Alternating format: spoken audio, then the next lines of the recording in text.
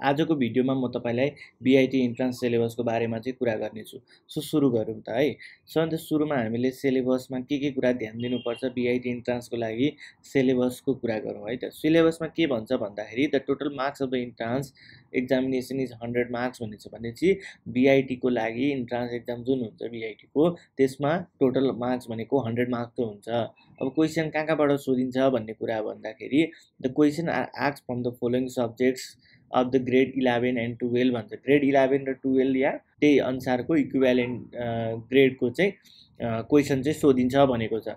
र क्वेसन कहाँबाट आउँछ भन्ने कुरामा चाहिँ क्वेसन अफ 50 मार्क्स है, 50 marks will be asked from the English subject. इङ्ग्लिसबाट 50 मार्क्सको र 50 मार्क्सको for either mathematics or computer. Computer र म्याथमेटिक्समा चाहिँ स्टुडेन्टले चाहिँ चुज गर्न पाउँछ है। यो चुज कहिले गर्ने भन्दाखेरि जब तपाईले इन्ट्रान्स एक्जाम दिनुहुन्छ त्यतिखेर चुज गर्ने हो। अब ग्रुप ए मा आउँछ हाम्रो 50 मार्क्सको हुन्छ जसमा चाहिँ इङ्ग्लिसबाट आउँछ। इङ्ग्लिस चाहिँ कहाँबाट आउँछ भन्दाखेरि ग्रेड 11 र 12 को इङ्ग्लिसबाट आउँछ। र ग्रुप बी मा हाम्रो म्याथमेटिक्सको हुन्छ। म्याथमेटिक्स या तपाईको कम्प्युटर हुन्छ। यदि तपाईले म्याथ चुज गर्नुहुन्छ भने तपाईले ग्रेड 11 को म्याथ चाहिँ राम्ररी हेर्नुभयो भने चाहिँ पुग्छ। र तपाईले कम्प्युटर चुज गरेर गर्नुहुन्छ भने तपाईले ग्रेड 11 र 12 दुईटैको चाहिँ कम्प्युटर रिलेटेड कुराहरू चाहिँ हेर्नुपर्छ।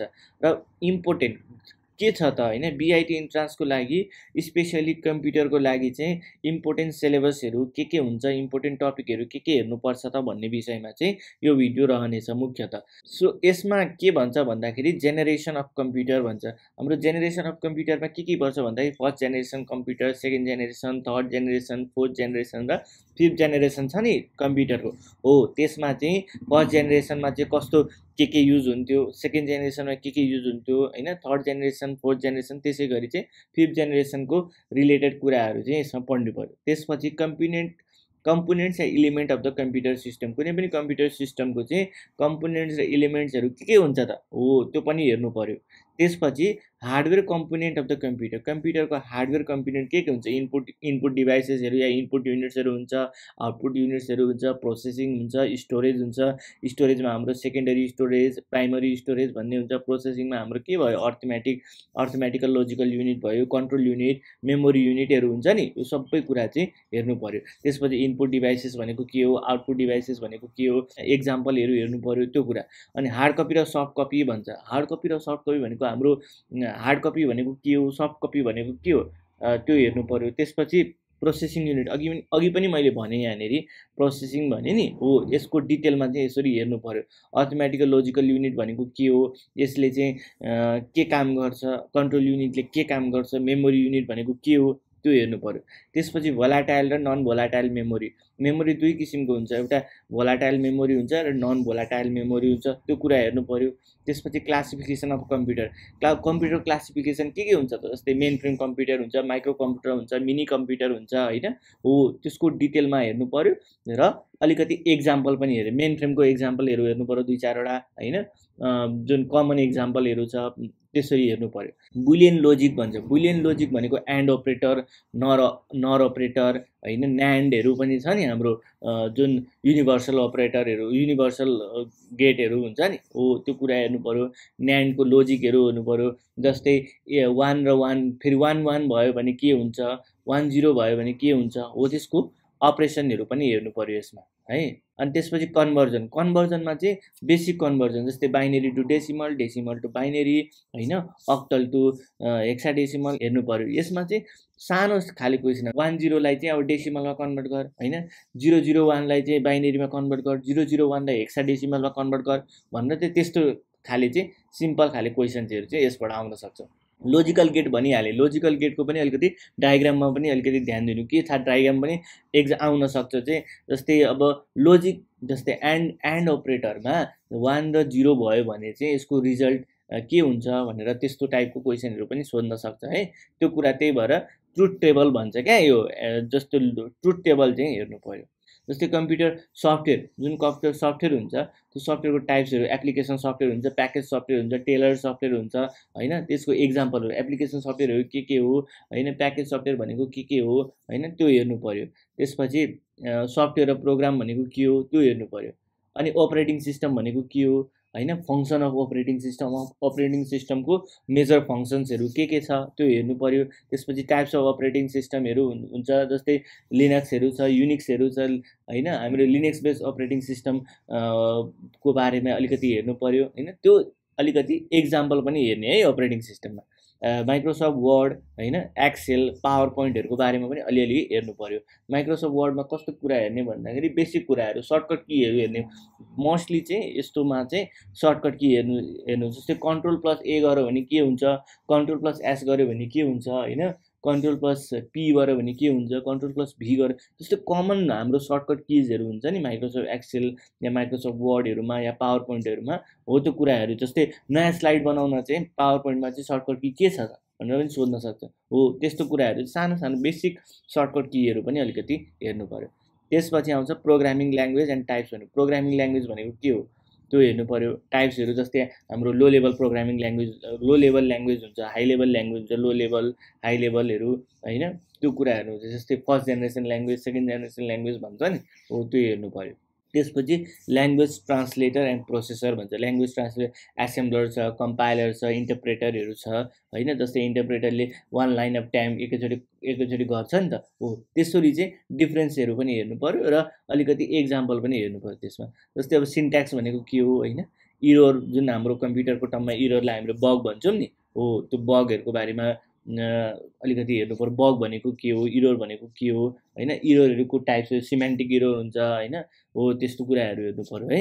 सिन्ट्याक्स इरर र सिमेन्टिक इरर हुन्छ नि, हो त्यो कुराहरू हेर्नु पर्यो। अनि भेरिएबल्स भनेको के हो, डेटा टाइप्स भनेको के हो त्यो पनि हेर्नु पर्यो।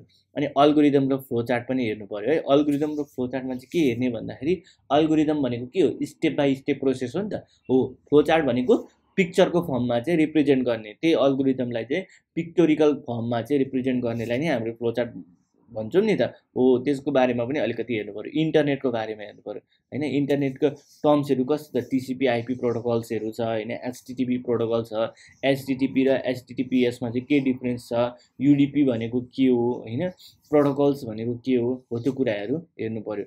जस्तै अनि एचटिएमएल पनि छ नि त। एचटिएमएलमा चाहिँ एचटिएमएल भनेको के हो, एचटिएमएल चाहिँ कसले डेभलप गरेको थियो हैन। अनि बेसिक ट्याग्सहरू जस्तै एचटिएमएलमा बी ट्यागले के गर्छ, आई ट्यागले के गर्छ हैन।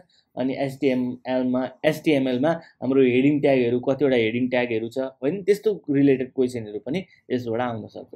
अनि डिबिएमएस डेटाबेस म्यानेजमेन्ट सिस्टम, हो डेटाबेस म्यानेजमेन्ट सिस्टम भनेको के हो र डेटाबेस म्यानेजमेन्ट सिस्टम किन चाहियो हैन, त्यसको कुराहरू चाहिँ बेसिक कुराहरू हेर्नु पर्यो। त्यसपछि मल्टिमिडिया अनि यसको एलिमेन्ट्सहरू हुन्छ। मल्टिमिडियामा के हुन्छ त एलिमेन्ट, टेक्स्ट हुन्छ, अडियो हुन्छ, भिडियो हुन्छ हैन, त्यो कुराहरू हेर्नु पर्यो। मल्टिमिडिया भनेको यो मल्टिपल मिडिया, नामैमा छ मल्टिमिडिया, सो त्यो कुराहरू हेर्नु पर्यो हैन। त्यसपछि cyber law and computer virus भन्छ। साइबर लहरू नेपालमा चाहिँ साइबर ल कहिले इन्ट्रोड्युस भएको थियो हैन। भाइरसेसहरू के छन् हैन, कम्प्युटर भाइरस जस्तै ट्रोजन हर्सहरू छ हैन, वार्महरू छ हैन, त्यो कुराहरू चाहिँ हेर्नु पर्यो। अनि एक्जाम्पलहरू, कमन भाइरसेसको एक्जाम्पलहरू हेर्नु पर्यो है। अनि त्यसपछि प्रोटोकल्सको भन्ने कुराहरू अघि नै मैले भनिहालेँ। प्रोटोकल्स भनेको के हो त, रुल्स हो, एउटा गाइडलाइन्स हो हैन, त्यो कुरा भयो।